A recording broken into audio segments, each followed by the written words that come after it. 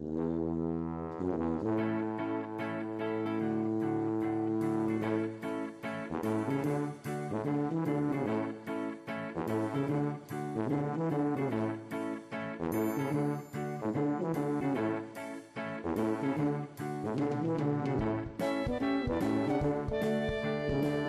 hi everybody, this is the Silver Fox blog, and thanks for stopping by. I'm Rich Roste, and I just want to say that the little guy is not going to be here. I'm the old guy and filling in tonight, and I just wanted to say that it was kind of fun to do that. It was just something different I wanted to try, and I know that some people thought I was kind of nuts to do it, and it just didn't kind of get the humor in the whole thing, but I did it just to break up the Silver Fox blog and just make it just a little bit different. So that's exactly why I did it, and some folks really enjoyed it, and other folks, well, they just kind of thought I got to screw loose, which probably I do.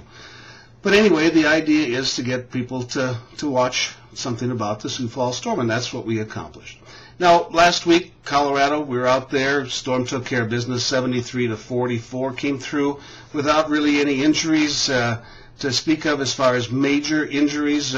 Jason Bonwell had a pulled hamstring, but I think he's doing pretty well. And now this week is the all-important week out in Billings, Montana. Now, this game is going to be broadcast nationally, and I don't have the station numbers or things for you to check it out as far as where it's going to be. All you can do is continue to check on the Storm website, and that's where you'll probably find the information that you need. Of course, it's always going to be on the B2 network. It's going to be on the radio station locally at Cool 107.9 FM, then also streaming on the Storm website. So you can catch the Storm action in many different ways this weekend as we take on the Billings Outlaws. Now, Storm is looking to get back in the winning ways out there. It's been, I think, 4 games or 3 games that the Storm have lost out there in a row, and I checked. I think it's about 2 wins in a row because we lost to them 3 times last year, and 2 was out there. So yeah, we've had some difficulties out in Billings. So this is going to be a huge game, but the Storm is getting healthy, and I think that's one of the big things about it. The Storm's going to get healthy at the right time of the year, and Storm played exceptionally well offensively last week, and Coach is talking about some of the defensive things they want to correct for this week, and I'm sure they'll have things well in order, and we'll find out who's going to be on the final 30-man roster after Thursday of this week when the final roster has to be set.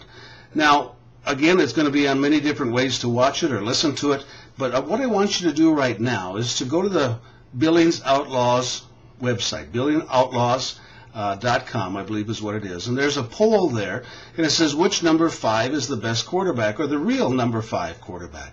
Because Chris Dixon, their quarterback, is number 5, and so is Terrence Bryant. So if you go on that website, go down to the lower right-hand corner, vote for Terrence Bryant. Last time I checked, when I voted, it was like 65-35 Terrence Bryant on the Billings Outlaws website. So go check that out, and add to that, I'm sure that somebody is going to be very frustrated with the number of votes that have been cast for Terrence Bryant. But anyway, this is a shortened version of the Silver Fox blog.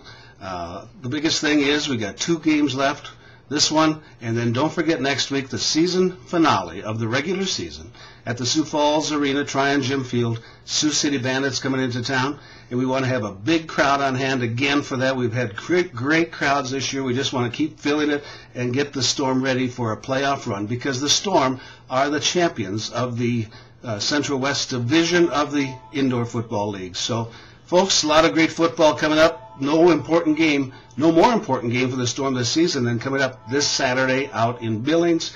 Next week, final season game, and then the playoffs start. So, lots of exciting action still coming up for the Sioux Falls Storm. Thanks for stopping by the Silver Fox blog, and we'll talk to you again next week.